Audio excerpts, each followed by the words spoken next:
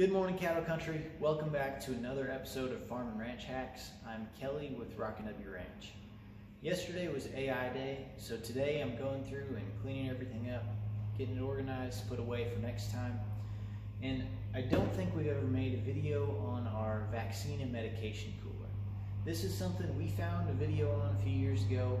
We made a couple for ourselves, one for my uncle, and we use them every single time that we work cattle. Just the handiest tool. Pretty cheap and easy to make yourself as well. All it is a regular old Walmart cooler. You take an 1.5-inch hole saw and drill some angled holes down in there. Then you get these that are 1.5 inch by 12-inch flanged tail pieces from any plumbing section of a hardware store. Slide them down in there and you're done. This lets us keep ice packs and additional bottles of medication or vaccine inside here. Keep the top closed up. That keeps everything cool and out of the sun. We'll keep it on a tailgate or a table right next to the chute where we're working.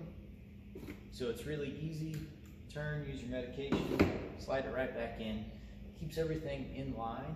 So if you keep, one medication in one spot, especially if you're using a number of them, it keeps you from missing one. It also keeps everything stored properly, but you don't have to keep opening and closing a cooler to get to them. It's been a very handy tool for us. I hope this is helpful for you, and if you have any other cool tips or tricks, stick them down in the comments below. If you like this kind of thing, please like, subscribe, and share this video, and we'll catch you on the next one on Farm and Ranch Hacks.